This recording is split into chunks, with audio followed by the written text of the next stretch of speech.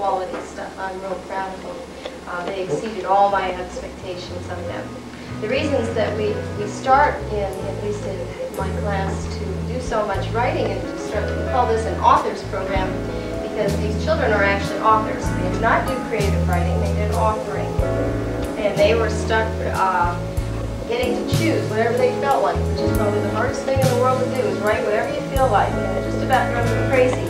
When we first started writing, they said, oh, but Mrs. Tyree, I don't know what to write about. I can't think of anything.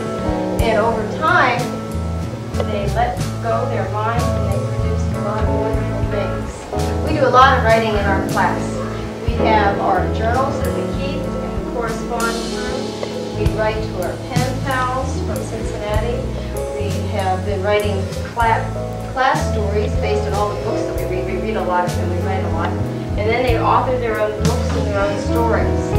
And they've done everything from fiction, which is all make-believe and fantasy, to novels.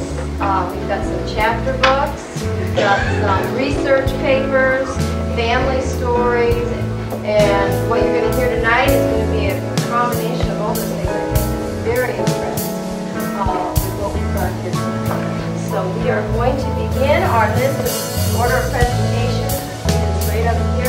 We'll begin with all your books are over here. And later on,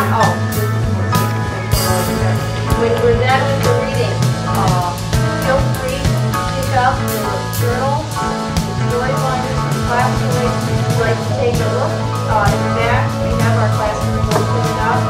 And in the back, now I'm working along here, we have when they start with a couple of